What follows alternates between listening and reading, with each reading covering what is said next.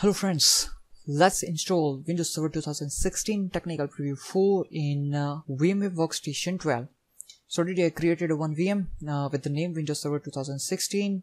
Already I mounted the ISO image of Windows Server 2016 Technical Preview 4, which is downloaded from Microsoft websites, and let's power on this virtual machine.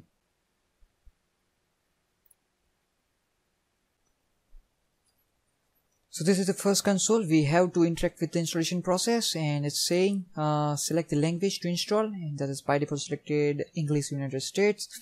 You can also change the time and currency format as per your requirement. You can also set the keyboard or input method. I'm not going to change anything. Let's click on next to start the installation, and then click on install now to start the installation process.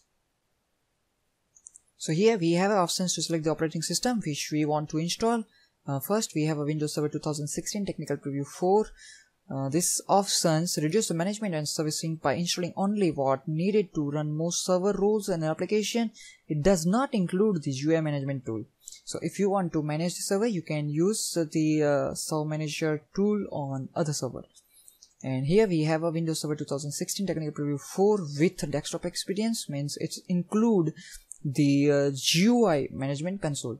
So let's select the Windows Server 2016 Technical Preview 4 with desktop experience, and then click on next. Select I accept the license terms, and then click on next. It will ask you which type of installation do you want. We are going for a clean installation, that's why I'm going to select custom, install Windows only. And here we have to specify the partitioning. Let's create a new partition of 100 GB, and then click on apply. Click on OK. It will also create a one system reserved partition of 500 MB.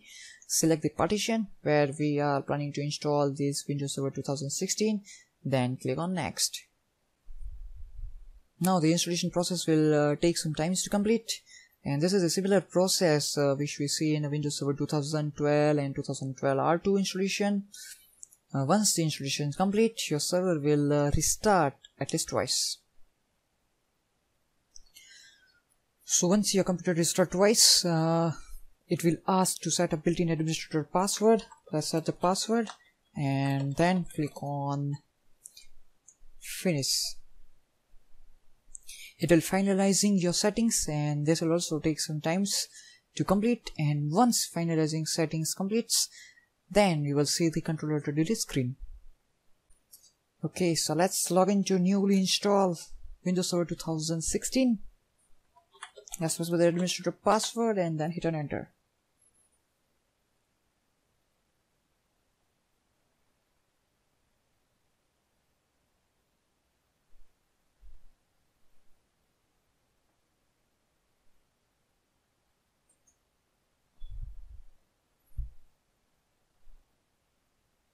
Let's click on start, click on system.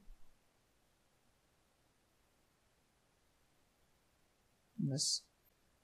So as you are seeing, we have a Windows Server 2016 Technical Preview 4 installed on this VM. So that's it for this video demonstration. Thanks for watching this video.